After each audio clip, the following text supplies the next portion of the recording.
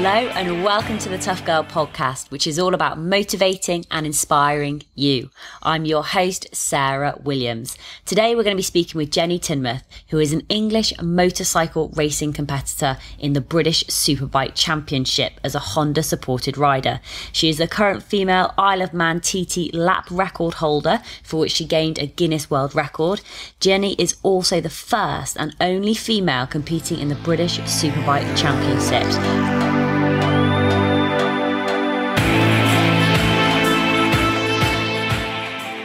Jenny, hello, how are you? Hi Sarah, I'm really good, thank you very much. Oh, brilliant. Jenny, this is absolutely phenomenal. I just love what you've achieved in this sport. It's absolutely fantastic, how you're doing it and what you're doing. And I can't wait to talk to you about it in more detail. But I'd love to go back really to sort of your childhood and just find out a little bit more about you and what you're into as you were growing up. So was motorsport something that was in and around your family, or how did it come to fruition? Growing up, I was very much a tomboy, and I liked playing out with my best mate, and we used to just climb trees and make mud pies and do all the kind of tomboy kind of things. And my dad's always had a motorbike, and my cousin sort of raced cars a little bit, and just generally sort of the influences on TV at the time as well. So there was quite a lot of programs that involved cars or motorbikes.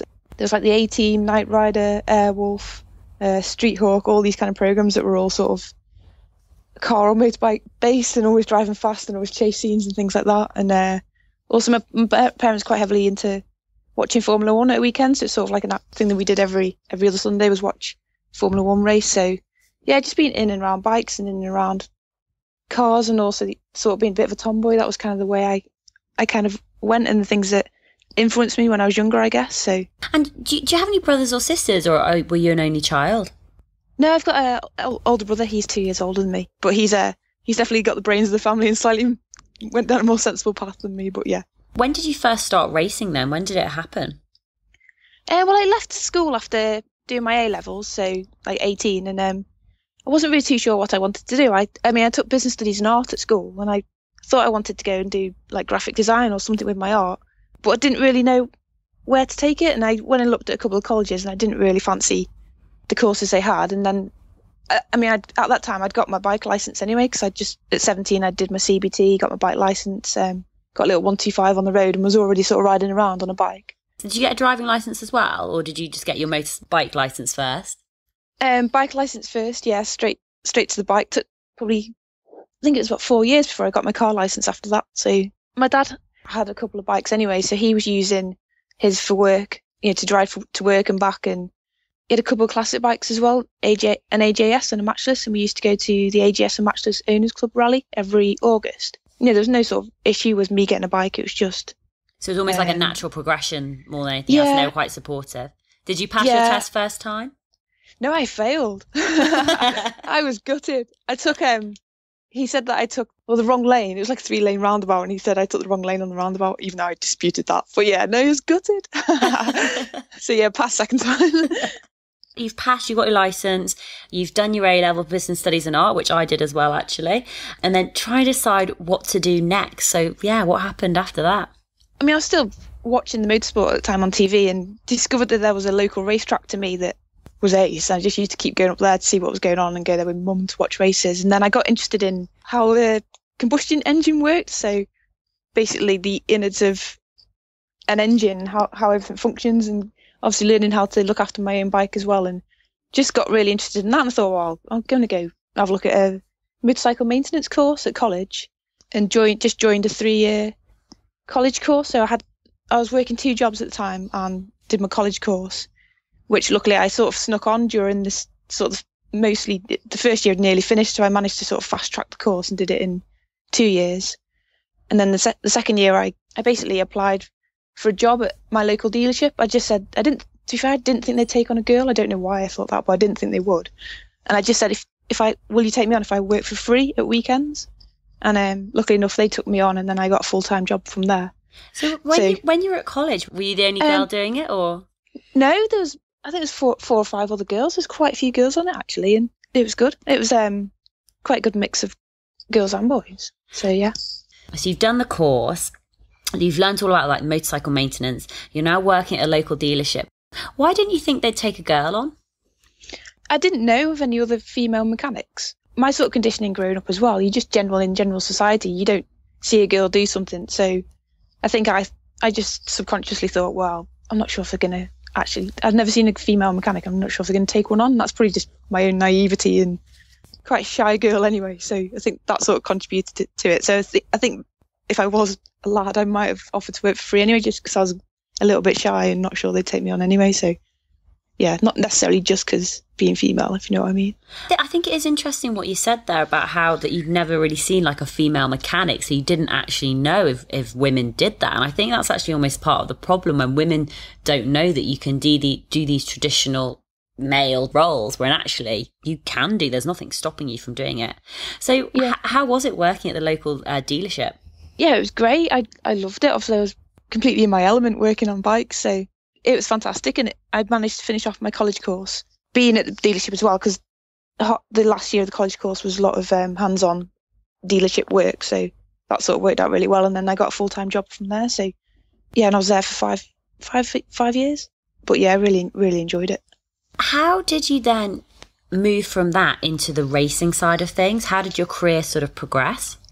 Because I'd watched watching all the motorsport on TV and watching my cousin race and thinking he was great. And I thought, again, it's another sort of thing that I thought, I'm not supposed to be able to do this. I don't know how to do it and I don't know how to start, but I really want to do it because I really enjoy sort of the speed of riding my bike.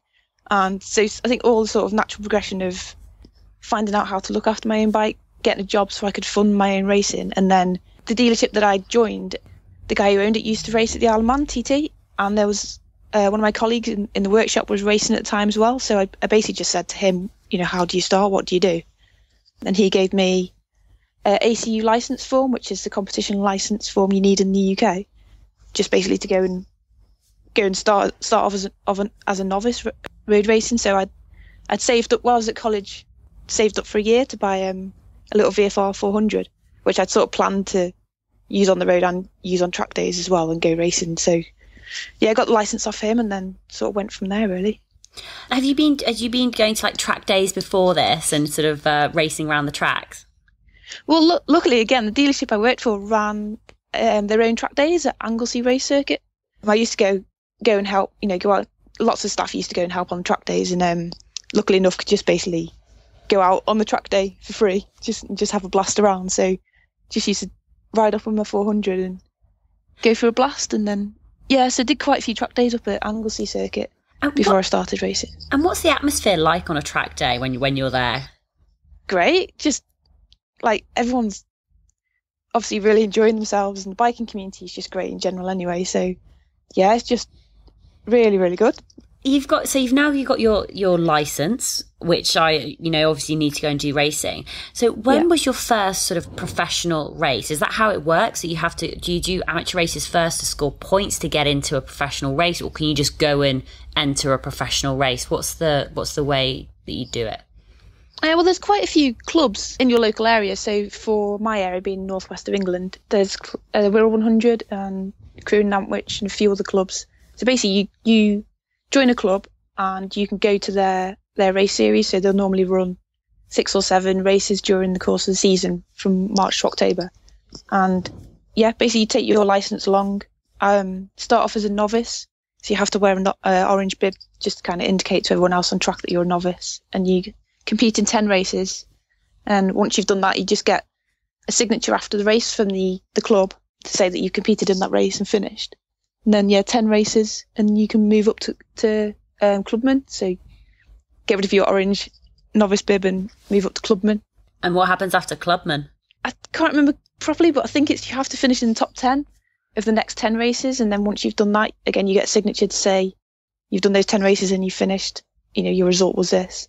And then from clubman, you move to national license then. So it's another 10 races down the line, you get your national license. And then national means that you can race in a British Championship race up from the club. Yeah. When did you realise that you were pretty good at this, or did that happen while you were going to all these track days and moving up? Did you think actually I've got some skills here? It never sort of worked like that. I kind of had a secret knowledge that I was just going to be good. That's sounds really bad. But I was like, I'm going to go and I'm going to go and win. I mean, I didn't know if I was going to. I was probably going to. And to be fair, in the first few races, I was awful. And I fell off quite a lot. But I just, in my head, I was like, I'm going to be so good at this. And just there wasn't any point when I went, actually, I'm quite good, because it's quite a big learning curve, to be fair. But no, I had a bit of inner burning determination and sort of quite a bit of ambition that I just thought, I love this and I'm going to be good. Yeah, it's funny. It didn't really work didn't really work the other way around. Did you ever tell people about your ambition? No, again, I think because if I fell flat on my face, I didn't really want people to know. So no, I kept it sort of all within of what I wanted to do and how far I thought I could go with it. Just because I didn't know if I could. So I didn't want to be check me out, I'm going to go and do this, and then fall massively flat on my face. So I just thought I'll go and have a go and I'll have a good go. And whatever will be, because it's so much fun anyway. So if it didn't work out and I did fail, which I did many times, I was enjoying it anyway. So, and I tried to do something I didn't think I could do. So yeah, it was good. When you had this secret ambition and this secret knowledge that, you wanted to do this, how big were you thinking? Were you thinking that you just wanted to win the races and to be fast? Were you thinking that you wanted to be the first female British racer in the sport? Or how big were you thinking? Well, it wasn't, to be fair, the female aspect didn't come into it at all. I never thought I want to be the first female to do this or first female to do that. I saw myself, because I was, again, like I said, I was very much a tomboy. I just saw myself as one of the lads completely. So I used to go and watch British Superbike Championship at Alton with my mum. I started off I had my 400, but I sold that quite quickly and got a little 125, so I was racing 125s. And I remember standing outside the track, weighing up the 125 class, thinking, I wonder if I entered this, whereabouts I would be, and just sort of aiming to get in there. And it's sort of a progression, because it's quite an expensive sport, and you have to weigh up what equipment you've got and how hard you think you're trying and how well you're doing and where you think you might be and where you can get to. And I always had an ambition to go as far as I could go. First one was to get into British 125 Championship, and then try and get into Super Sport, and then try and get into Superbike. So do you think your ambition grew as basically you sort of got more confidence as you started racing? Like, the ultimate ambition for British Superbikes was always there, but you can never actually know if you're ever going to get there or not, kind of, unless trial and error and a progression on the way. But my dream was to race in British Superbikes for sure. Yeah. But yeah, I had to suss it out as I was going as to whether I'd get there or not. No, absolutely. And you said that you were one of the lads. Did you ever experience any sexism while you were going up the ranks? Were people, was it very supportive and inclusive, or what was that aspect like, being one of the girls or one of the lads? Yeah, I didn't see any. There was no sexism at all. Like, the motorcycle racing in general and motorcycle community is just lovely, and they welcome me with open arms. Most people that I met would just do anything to help, and if you crashed, people would help you with spares, and like somebody lent me a crank at Cadwell Park when my engine blew up. And no, they're just really, really good. Nothing really, any element of you're a girl, you shouldn't be doing this sort of thing. There was none of that at all. It's just dead friendly, dead helpful. A lot of the guys are chuffed a bit to see a girl doing it and want more girls to do it. So yeah, it was really good. I love hearing stuff like that. I love it when it's about that community and helping each other and wanting to see people progress. So what was your first big race, your first big championship race? Well, I moved into MRO at the time. That was quite a big race. What's MRO? MRO is sort of it's what's called the Thunder Sport now, but previously it was called MRO Championship. But it was sort of an in-between class between club racing and British Championship, because a lot of the British Championship riders were doing the MRO Championship as well. If you were trying to get to British Championship but were just coming out of club level, it was kind of a good intermediate class to kind of weigh up if you were fast enough and could compete with the British guys, because the MRO Championship had a grid of 40 125 riders, and a good probably 70% of those were from British Championship. So they were quite big races, really. They were sort of like mini British Championships. And talk us through your first big race. I was awful, but I enjoyed it. Why were you awful? There was a lot of really good riders in it. Like Casey Stoner was in it at the time, and the reigning British champion at the time was like Steve Patrickson, and a lot of other really, really good guys. It's just good because you get to kind of see what sort of level you need to be at and how fast you actually need to go. yeah, I just loved every minute of it. And how did you do in that race? Yeah, that is the awful part. I did awful because I think I was like right down probably low 30s. It was so hard. It's just such a step up from club racing to a national championship race. The level of talent in the race is a lot higher, and the lap times you need to get to finish high up a lot higher. And so I didn't finish very well, but that's just where I wanted to be. I always wanted to put myself into a harder championship just to bring up my own level of riding to compete against the guys that are really quick. So absolutely. I only say awful in respect of my result, not the race itself. I really enjoyed it. So what are the skills that you need to be a good rider? If you start off in the low classes like the 125s, it's not necessarily about fitness quite so much. You have to have a level of fitness, but you can get away with not being, you don't have to do a lot of training because the bikes are very light. To be a good rider, you just have to have a lot of determination and a bit of an adrenaline junkie that likes the speed and doesn't mind the odd crash every now and again. And just obviously that competitive spirit to get out there and have a go. But as you move up to the higher classes, you need all of that, but the fitness starts to come into it because the bikes get heavier and they have more power, and you're traveling at faster speed, so you need to brake harder, and that takes quite a lot of energy. So as I moved up to 600 and now to 1000cc, definitely the fitness is kind of coming into it now. You mentioned about crashing. Like, have you ever had any bad crashes? I've had a few. I had at Anglesey, actually, I broke both my wrists at the same time. That was quite a nasty one. I had to have a plate in my left wrist, and then I re-broke it again below the plate. I think it was the next year. So again, that was a bigger one. I broke my arm, the left arm again, my right collarbone and my left ankle. So how many broken bones have you had? Not too sure. So what's it like? Do you know that you're going to crash, or do you have that sense before you crash of like, oh my God, I'm going to crash, or does it all happen too quickly?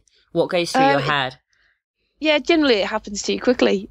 There aren't that many occasions where you know you're going to have a crash. It just happens, and you're concentrating on trying to go fast, and then next thing you've come off in some way. In that respect, I guess it's quite good because you don't have that fear of inevitability. The crash happens and you have to deal with it instantly.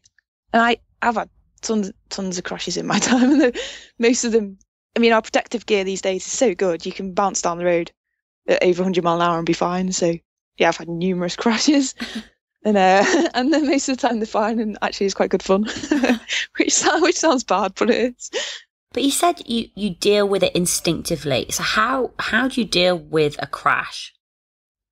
You don't have a great deal of time to think about it, but the more I've had now, dependent on the crash, you can try and like flatten your body out as you slide in so that you don't tumble, because sometimes when you tumble, that's when you injure yourself. So you can be a little bit aware, but it depends on the type of crash you have. Like if you have what's called a high side, where you basically just go straight up in the air and straight back down, you don't have, you could be in the air thinking this is going to hurt when I land, but you don't have much time to sort of position your body, because you have no idea of what you could be, upside down, the right way up, sideways. You kind of lose all sense of where you are. So and again, like I say, it happens that fast that you just do whatever instinctively comes to you. So if you, like with my crash when I broke my wrist, I guess I must have instinctively put my hands out to save myself. Yeah. So things like that, you can sort of think about once you've experienced that kind of crash. You can try and land on a shoulder rather than both hands, or it depends on the crash. Most of the time it's that quick, you don't have time to think about it.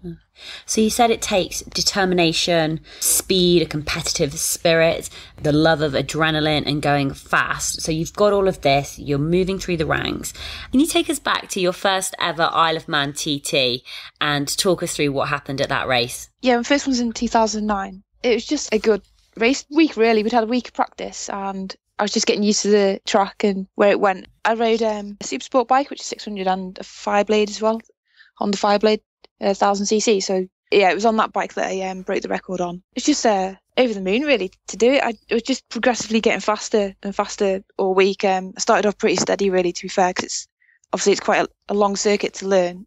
I was just trying to get my head around it all week, learn the track, figure out where I was going and how fast I could go, and building up speed sort of steadily. And then to break the lap record, yeah, I was over the moon. Couldn't believe when I came back, and Brad, my mechanic, my business partner as well, he said you'd broken it. So yeah, I was chuffed. Can I just sort of get you to set the scene? So why is the Isle of Man so amazing for superbikes and racing? It's a street track, so it's 37 and 3/4 miles of roads, which once the race is finished, the public are back on the roads and you can ride the track yourself.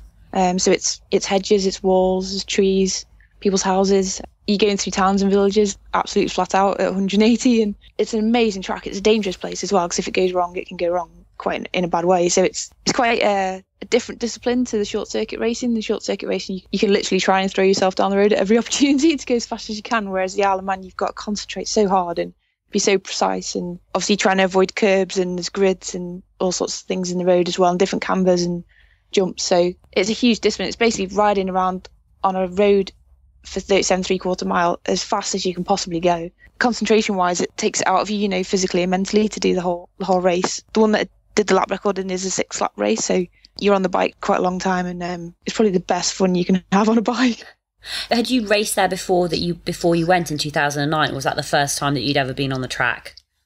No, it was the first time. So luckily enough, the government, the Isle of Man government, and the organiser of the TT take newcomers over. So we went over quite a few times before I raced there with Milky Quayle, who's the rider liaison officer, and he takes us around the course. So we did quite a few laps in the car, and just to get to learn where it went. And I basically videoed. He's brilliant because he's raced it himself. He knows every inch of the course, so he does like a running commentary of the whole course while you're sitting in the car, and he's explaining where you want to be, what gear you want to be in, what you're aiming for. Picking out trees on the side of the road that you're aiming for as a kind of an apex and things. So I basically recorded what he said, and then when I came back home, just sat and learnt it for probably 3 or 4 months. So you've got this video, you've got this recording, and that became part of your preparation for the 3 or 4 months before the race. What other things did you do to prepare? Biggest thing was learning the circuit.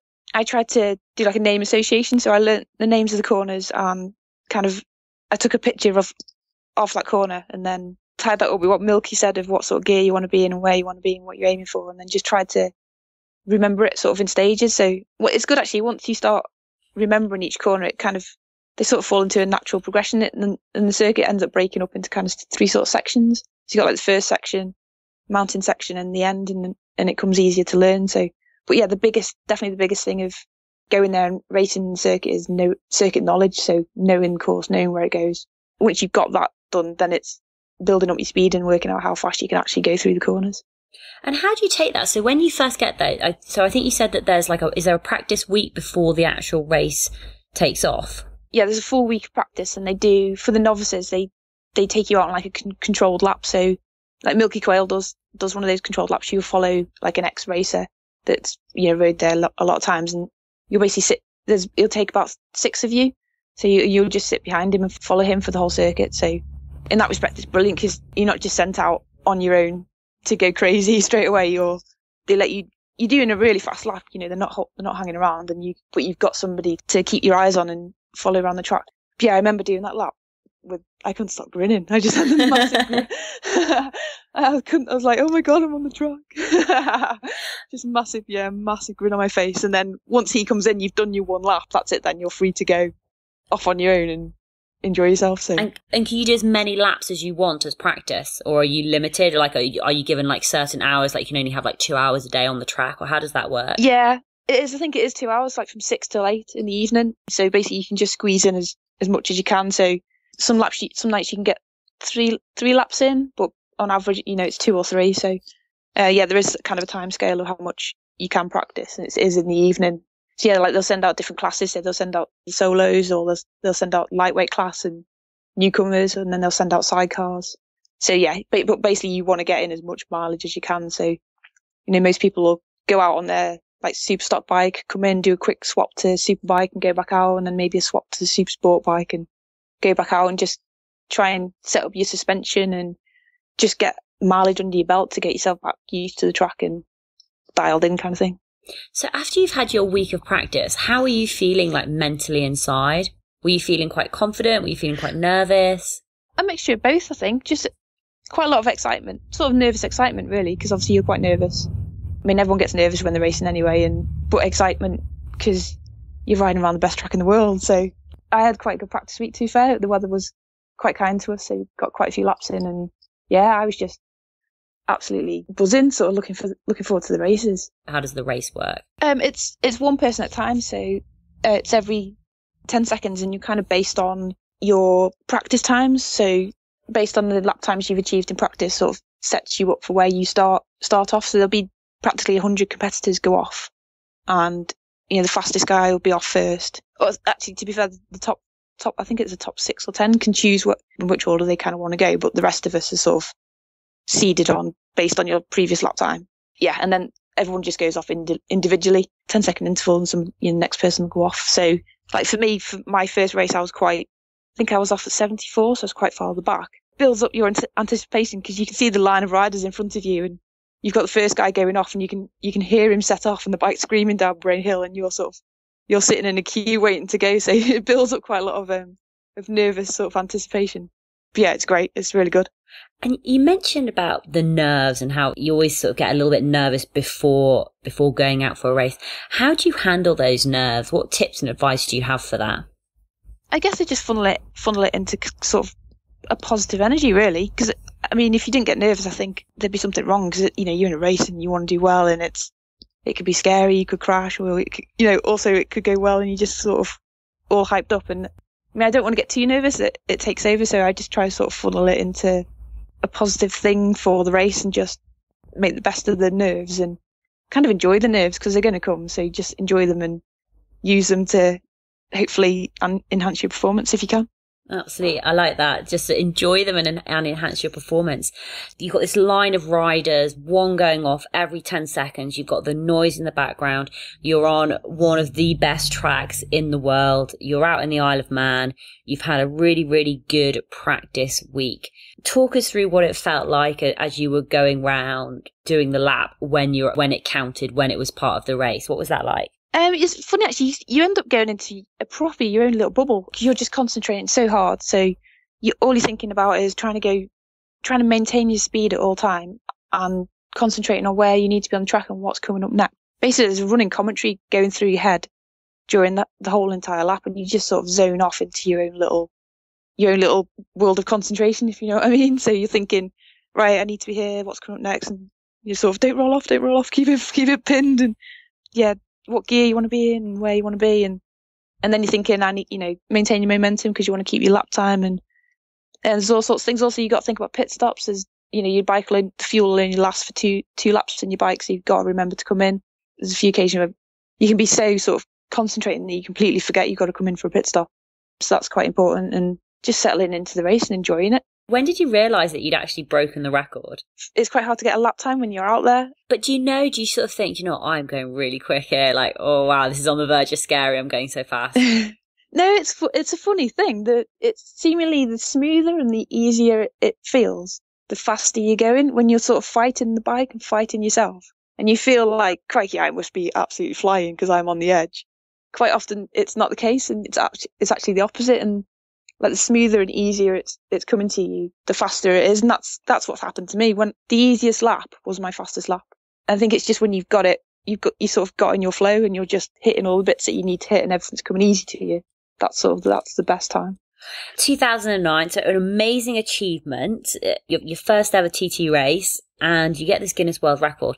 How did that impact on your career? Did it open many doors for you? Lots of people kind of took notice, and it's such a big race, and it doesn't really matter where you finish. If you've gone and done that race, and even if you've rocked in last, it's a massive achievement, and you've done something that not that many people have done, and you get a lot of credit and acknowledgement for doing it anyway. So yeah, I think just the fact of going over and doing it, lots more people knowing who you are and what you're doing, just because it's so huge, it's known worldwide and it's so popular and it's such a historic race. Yeah, definitely, people will be more aware of you than they were before. How old were you at this point when you won that? Oh, crikey, I'm not sure. Were you a professional at this point, or are you still an amateur? Still an amateur, yeah. I've only been I'm not sure if I even class myself as professional now, but only really the last couple of years have I been professional. So. Yeah, definitely, it's still an amateur, just running running myself and my own bikes. So yeah, own little team. Actually, you went back in 2010 and you broke it again. So you broke your own world record and got another Guinness World Record. And the second time you went back, how did you feel as you went back? Were you feeling more confident because you'd raced there before? Were you going to break the record? What was the plan in 2010?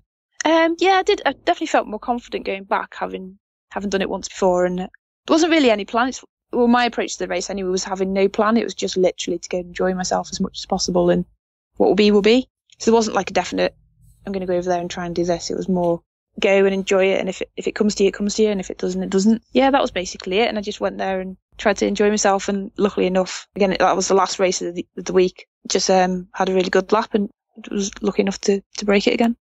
Although you're saying you don't have a plan, but actually going out there and having fun is actually a bit of a plan, because I suppose if you're going out to have fun, you're feeling more relaxed, you're feeling more happy, so there's less stress, there's less tension, and therefore you're most probably feeling a lot calmer and more sort of settled. So actually you're right. It is at the race you sort of know that that's what you need to go fast anyway, so that is that is sort of a plan but not a plan.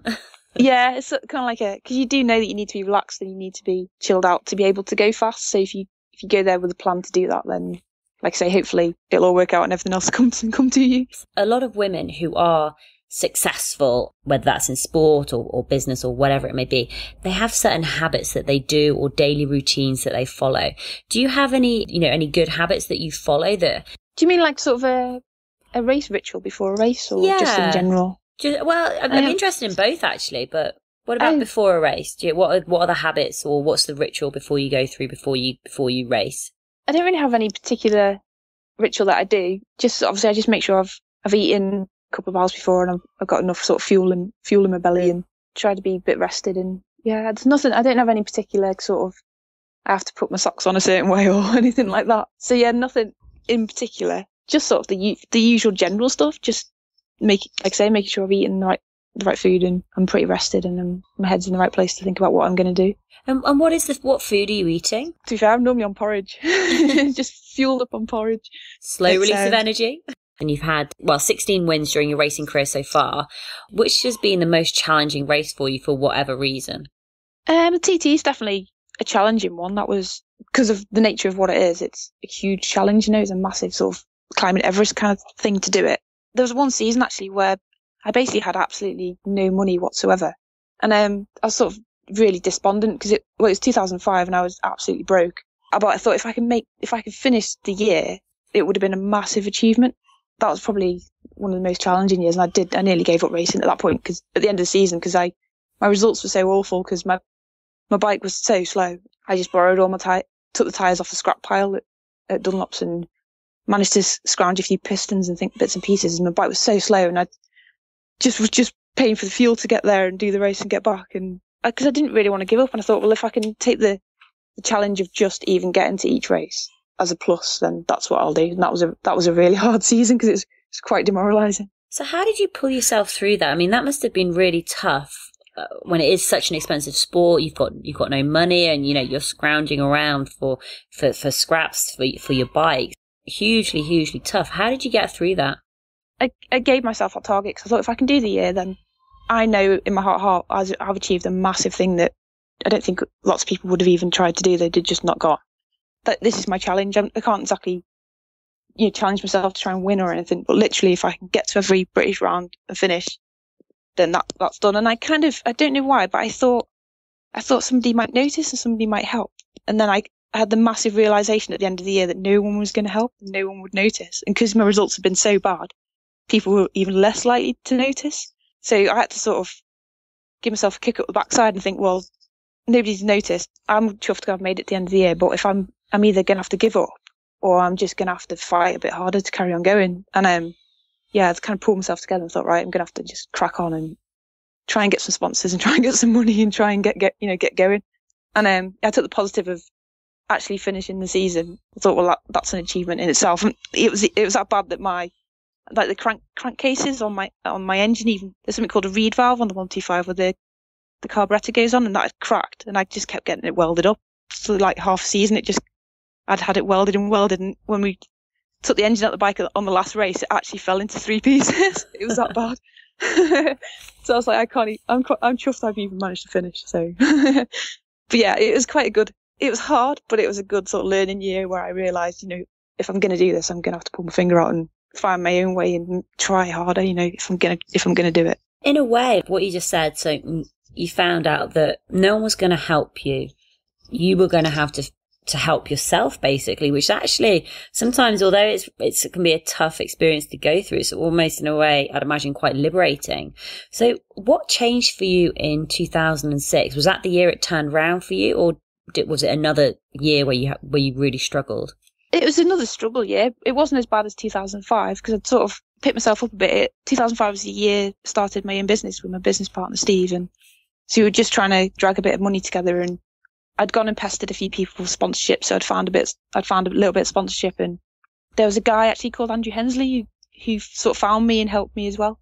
So I was lucky in respect. I say no one's going to help. Luckily enough, I did have some people come and help, and I managed to pick myself up and carry on. And 2007 was my best season on 125s, and then I moved to 600s in 2008. But yeah, it's always tough. It never got sort of the dream of just plonked on the best bike ever. You have to fight for it all the way. So you mentioned that you started your own business. What business did you start? It was a motorcycle mechanic business. So I'd been at a dealership for quite a few years, and me and Steve just decided to go and set up on our own. So yeah, literally just fixing motorbikes, all sorts of bikes as well, anything from scooters up to sports bikes. You're following your passion, you're fighting for it, and you started to get a little bit of sponsorship. What happened after that? It was just every year, you sort of build on each year. So trying a little bit of sponsorship, try and get better results, and then do the same again, just try and sort of progress to a better bike, try and get a few more sponsors, just all that sort of thing, really. So with sponsorship, do you have you found it really challenging getting sponsorship? And is that because you're a woman in the sport, or just because the sponsorship is difficult for everybody in the sport to get? How does that work? It's difficult for everybody to get, and depending on your personality as well, sort of reflects whether you're good at getting it or not. And I'm pretty awful at getting it because I don't like asking, and I feel bad asking. I've sort of always thought you need to get a job and earn your own way and pay for it yourself, and find it quite hard to, asking people for help, and being quite shy and not sort of that forthcoming as well. I found difficult, so I'm not sure it's a woman thing or anything. It's interesting though, if you are a shy person and you don't feel that comfortable about asking people for money to do something that you love and are passionate about, it can be very, very difficult. But how did you get over that fear? Or are you still getting over that, or are you still learning to embrace asking for sponsorship? A lot better than I used to be, and I keep telling the old sort of saying of, if you don't ask, you don't get, and I've got nothing to lose asking, so I still don't ask really. But I do know I know sensibly in my head that you can only ask and only be told no, and it's not that bad. So just ask away. But luckily for me, I've been lucky in respect of lots of people have offered to help me rather than me have to ask them. For instance, Manx Glass is he's been a fantastic sponsor and sponsored me all through my TT, and right from then until now, and he was absolutely brilliant. And I think it's only really the virtue of the fact that he pestered me that the sponsorship sort of happened, because I was pretty awful at pestering him. So he's been brilliant. He's been my best sponsor I've had. In one year, I think it was in when you were racing British Superbikes, that you would have been the first woman to win it, but there was a change in the point system or how they did it, so you actually ended up coming third instead. Can you sort of talk us through what happened in that year and how that all came about? Yeah, that was the British Supersport Cup Championships. That was my Supersport 600 bike. Yeah, unluckily for me, that year they had a different points scheme. So previously it had been 12 rounds, and you get points in every round, and it just accumulates, and obviously whoever's got the most points wins the championship. But this season we dropped, I think it was three of the rounds you could drop. It was either 2 or 3. So basically there's 3 of us sort of fighting for the championship. If you added it all up, and we all competed in all 12 rounds, so it was sort of a fair deal. If you added it up, I got most points because they deducted 2 of the rounds. It was sort of an attempt to make it a little bit cheaper. So, you had the option of not turning up at a couple of races if you didn't want to, just to save a bit of money. They deduct like your worst results. Yeah, I ended up 3rd. But I still chuffed to bits to get 3rd. And it was a really, it was a good season, good championship, and dead happy. Managed to get one race winning that and quite a few podiums. I mean, it would have been brilliant to have the championship as well. And I was slightly gutted that they changed the rules for that year, but nevertheless, it was a really good season. And the guys I was racing with were really cool. So. And when you are racing, this is all mixed. This isn't like, do they have like female only racing or not? I don't know. No, they don't. There's not enough girls doing it really. There needs to be a few more girls coming in. There's quite a few now, so hopefully, there'll be more. But to be fair, I quite like the fact that there isn't a girls only stuff. We're all in together, because it's one of the few sports, where you can all compete together, and I quite like that. Yeah, no, absolutely. I think it's amazing. So you said there's sort of more women coming into the sport. Why do you think that is now? I think it's just natural progression. Maybe because they see other girls in it, and they're like, well, cool, I can go and do it. And I don't know really. It's just not as it used to be, where it seemed to be only for blokes. I don't know. I have noticed actually lots of the young girls that come up to me like in pit lane and stuff. The dads are like, oh, she's better than her brother. I'm gonna get her a bike when she's old enough. And yeah, some of the girls are really, really, really good and really keen for it. So, and yeah, having the parents' support as well helps a lot. So I'm sure there'll be a lot more girls in the future. So what would you say to sort of girls who are out there listening, who maybe want to try out motorcycle racing and get involved in it? What advice would you have for them? Definitely go for it. I've found it to be extremely friendly, and everyone's dead helpful, and yeah, don't have any inhibitions about doing it. Definitely, if you want to have a go, definitely go for it. It's quite cool that we can all jump in together, and definitely nothing stopping anybody from doing it, so go for it. One of the things that I read about you on your website was that you actually started your own racing team. Yeah, for British Superbike. I mean, I've always run myself anyway, but you kind of need a defined sort of team for British Superbike. So it was one of those things sort of similar to the working in the workshop thing.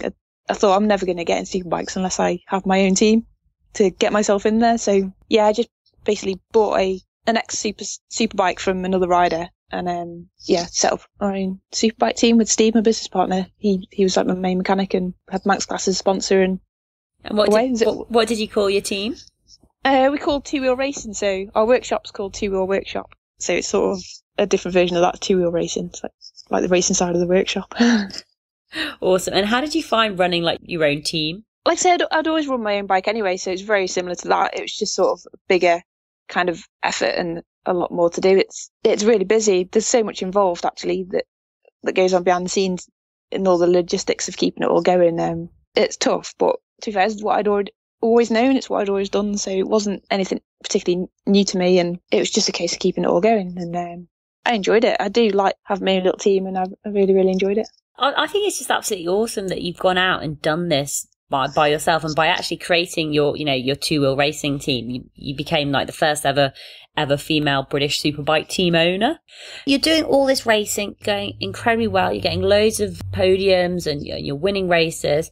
What's next for you? From running my own team, obviously the next sort of step was the probably cool step of being asked to ride for Honda. So being a Honda rider for last season and then again now in 2016. Yeah, that's sort of the ultimate dream come true, where it's probably the best team in the paddock, and one of the teams that I've admired for ages, and for them to ask me to join their team last year and this year again, that's where I'm at now, and that's what I'm looking forward to. So how did that come about then? I basically had a meeting with Nick Campolucci, who's the head of Honda Motorcycles UK, and I thought it was because I ran a Honda myself in my privateer team, and I thought it was sort of maybe going to be an offer of help to run my own bike. So I had a meeting with him at the motorcycle show at the NEC, thinking I'd maybe get some spares or a little bit of assistance with setup or some suspension, a little bit of help. And I'd had a list of things to ask for. In the meeting, he said to me, how would you like to ride in the team? And I didn't play it cool one little bit. I just burst into a massive grin, and I was like, I'd absolutely love to ride for the team. And then I sort of thought, well, maybe they're going to, give me a bike and I'll still run it myself in a different garage. But he was like, well, no, if you're going to come and ride in our team, then, we're going to do it properly and you'll be in our garage. And we'll look after the bike, and it'll be the proper setup. So yeah, I couldn't believe it. It went from me thinking it might be a little bit of help to actually riding in the team. And like I say, yeah, I didn't play it cool one bit. I couldn't stop grinning, and it was a definite yes. I'd love to. So what does that actually mean to ride for the team? Does that mean that they pay you a salary, give you a wage, give you all the equipment? How does that work? Yeah, it's just basically they run it. So it's their bikes. It's run from Honda HQ, like the racing HQ, which is in Louth, and they've got their workshops there, and everything that I had to do running my own team, which was looking after the bike, logistically getting the bike to and from the track, and even coming down to painting the bike and engine rebuilds and all that. It's all taken away from me. I don't have to do any of that. So the team completely do everything, every prep and what's needed to look after the bike. And I have 2 mechanics and a crew chief during a race weekend that look after the bike for me and help me. Just means I can concentrate on being a rider rather than also looking after my own bike, which is it's a massive relief of workload, if you know what I mean. So absolutely, it must be actually a huge amount of freeing up all of your time, so you can actually just focus on just the riding and not have to worry about anything else. So that's absolutely awesome. So you've signed with them again for the next season? Yeah. So back with them with 2016 with the same teammates. I've got Dan Linfoot and Jason O'Halloran as teammates, and we go testing March the 7th. We go, so we have 4-day test in Monte Blanco in Spain, and then we're off to Almeria in Spain, which I can't wait for. That'll be good to get going, get bum back on the bike and get a few laps under our belt before we kick off in April. So when you're not racing, when when it's off season, what do you get up to? What do you do? Well, this year I've done a huge amount of training, to be fair, because I sort of noticed that I needed to improve my strength, upper body strength quite a lot. As soon as the season ended, it's like kind of October last year, I've just jumped straight into a bit of a training program and trying to improve my fitness. So it sort of never ends. As soon as one season finishes, you're kind of already thinking about the next one, and that's what I've been doing pretty much all over the winter, and I will carry on for the next couple of months just to get ready for April. You mentioned previously, it's sometimes it is obviously as you're riding the bigger bikes, like 1,000cc? Am I saying it right? Yeah. So as you're riding like the bigger bikes, it takes more energy when you're trying to brake, and it's more concentration, and you've got to be fitter to be able to do that. What type of fitness is that? Is it purely strength fitness, or is it cardio fitness? How does it? What works best for you? It's a good combination of both. So it's cardio and strength. You need both, and you need all over strength as well. So it's not just upper body. You need your legs as well, because you never really sit on the seat. You're sort of perched on your tiptoes for the whole time you're on the bike, as you sort of wrestling the bike from side to side. So yeah, you're sort of doing a constant squat on your tiptoes and trying to pull the bars sort of left and right and hang on to the bike with your arms. It helps have good core strength, good legs, and good upper body strength. And do you ride much like off season, or do you just sort of give it a complete break? I would ride if I could, but the weather in this country is not the best for track riding. Lots of the track day companies don't sort of run over the winter just because it's too cold. But yeah, try and do a little bit of motocross, so sort of a different discipline, but just keeps you on a bike. And I just do a lot of mountain biking. I really love mountain biking, so I've been doing quite a bit of that, and yeah, quite a bit of gym work as well, which I thought would be quite boring, but I'm actually really enjoying it. So like I say, we'll get back actually out on the bike itself in March. So yeah, looking forward to that. You're sounding like super eager that you can't wait to get back and get racing again. I can't. It's bad. The off season is really bad because all you're thinking about is the start of the season. No, I think it's amazing because you've got this passion and this love for the sport, which is absolutely fantastic. So you've got the 2016 season coming up. What's the big focus for the season, or what's the goal for the season? The goal's always just to improve on your previous season. So for me, it's just to try and get myself in the points. So to be top 15 would be pretty good. What we'll do is just kind of review my lap times from last year and make a little bit of a target, what improvement we hope I can do race by race, and then try and progress. So try and work my way up, if I can get to like 20th and then 18th and then maybe 17th, and then get myself into the points. And then that'll be a good sort of goal, and then work from there.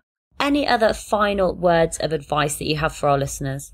If you want to go and do something and have a passion for it, definitely go and give it your all. Like they say, you only live once, so definitely go and follow your dreams. Now, Jenny, if people want to find out more about you and your racing and what you get up to and everything else, where can they find you on the internet? My website, which is jennytinmouth.com, and I'm also on Twitter, which again is just my name, Jenny Tinmouth, Facebook and Instagram. Awesome. That is fantastic. I will be putting all of the links to everything we've talked about on toughgirlchallenges.com. So there'll be links to Jenny's website, to her Twitter and to her Instagram. So do go and follow her. She is the leading British woman, I would say, in the motorcycle world. So absolute inspiration, and it's fantastic that you're doing so well. Best of luck with your 2016 season, and thank you so much for coming on the Tough Girl podcast. Cool. Thank you very much, Sarah. Thank you so much for listening to that episode with Jenny Tinmouth. What an absolute inspiration. This month, it's all about motorsports at the Tough Girl podcast. And if this is the first time that you've listened to the Tough Girl podcast, welcome. I'm so pleased that you've decided to join us all. Every week, I speak to a different woman to talk about the different challenges and adventures that she's done. We get to hear about her journey. We learn about top tips and get advice for those challenging situations that you may be facing at home. Last week, I spoke with the awesome Jade Pavley, who is a rally car driver from the UK. And next week, I'm going to be speaking with Verena May, who is a model turned stunt driver turned rally driver who races in Rally America. So new episodes come out every week. So every Tuesday at 7 a.m, you can hear another episode of the Tough Girl podcast. We have over 40 episodes now available for download. So much amazing content, from runners to rowers to sailors to adventurers to polar explorers. Go and check some of the previous episodes out. It was really fantastic talking to Jenny, and I learned a lot of things. And a lot of things resonated with me personally. I especially liked it when she talked about in 2005 when she was broke and having this really tough time. But what I loved and what I respected so much was how she kept at it. She kept showing up. She challenged herself to complete that year. She challenged herself to get to the races, even though she could barely scrape the money together to even pay for the petrol. But she did it. She overcame those challenges. And so many people in a similar situation could have said, do you know what? It's too tough. It's too difficult. I may as well give up now. Nobody's helping me. Nobody's supporting me. It's just me having to do it all by myself. But she didn't. She kept at it. She kept showing up, and she kept on learning. I mean, I bet that was the season that she learned the most about her mental toughness, about her resilience, and also the reason why she was doing what she was doing. It was because that she loved it and she was passionate about it, and that actually she realized if she was going to make this happen, then she had to keep going, and she had to try harder. She had to fight for it. She had to fight for every single step that she was taking. Success that Jenny's had, and the Guinness World Records, things like that do not come easily. It's a journey, and you've got to keep making progress every single day as you go after your own personal goals and go after your big dreams and your big challenges. One of the other things that resonated with me as well is how she talked about how she didn't like asking for money. And although I'm quite a confident, outgoing person, I'm not shy about talking to people or, chatting or anything like that. But what I don't like doing is actually, I don't like asking for money. And sometimes I'm very bad at asking for help. But I'm going to follow in her footsteps because I am looking for a sponsor for the Tough Girl podcast. And I would love for people to get behind the podcast and to help support it to grow and to allow me to interview more women out there and get to share their stories. So what I've done is I've actually created a page on Patreon, which is a website where people can go and donate to support creatives if they create content. So you also get rewarded when you sponsor somebody. So there are different tiers, if you like, and different levels of rewards available. But I'm not sort of asking for huge sums of money. It's not like, come and give me £250 or whatever else. How this works is it's very sort of similar to crowdfunding. So it's about individuals contributing, whether it's $1 a month or $2 a month or $3 a month, whatever you can really afford, because it all adds up. So if I have 50 listeners of the podcast who all sponsored me $2 a month, say, the cost to them for the year would be $24, so less than £20. But for me, that would be generating over $1,200, which would be, a great sum of money, which would allow me to expand the podcast. So it is worth thinking about. So if you're an individual out there who's enjoying the content of the Tough Girl podcast and you want to listen more and you want to support all of these incredible women out there and also support myself, then please do go and check out the page at Patreon. patreon.com/Tough Girl Podcast. The links are also on my website, toughgirlchallenges.com. And it would be absolutely amazing. As I say, it's not huge sums of money. It's $1 or $2 or $3. It's whatever you can really afford. So please do go and check it out.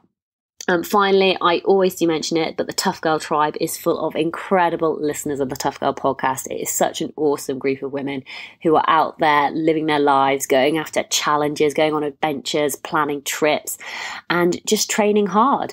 And they're out there and they're supporting each other, which is so amazing to see. So this sounds like you and you'd like to connect with other listeners of the Tough Girl podcast, then go onto Facebook and search for the Tough Girl Tribe. This is the only place I mention it. It is only for the listeners of the Tough Girl podcast. So it is a very exclusive community. And finally, just to say a massive thank you to everybody who's been listening, a massive thank you to everybody who's been subscribing, who's been writing reviews, who've been sharing the Tough Girl podcast with their friends. Absolutely fantastic. I've been having record downloads at the moment, and we recently smashed through 24,000 last week, which is absolutely brilliant. 25,000 this week, absolutely insane. So we are well on the way to reaching the target of 100,000. So thank you so much for your support. I will be coming back to you next Tuesday with another fantastic episode of the Tough Girl podcast when we speak with Verena May and learn more about her journey and how she changed from being a model to being a rally car driver. Absolutely fascinating. So have a fantastic week. If you do want to reach out to me and contact me, I'm always on Twitter. My handle is @tough_girl, all in capitals. So just send me a tweet. It will be amazing to hear from you. Have a fantastic week and I'll speak to you soon.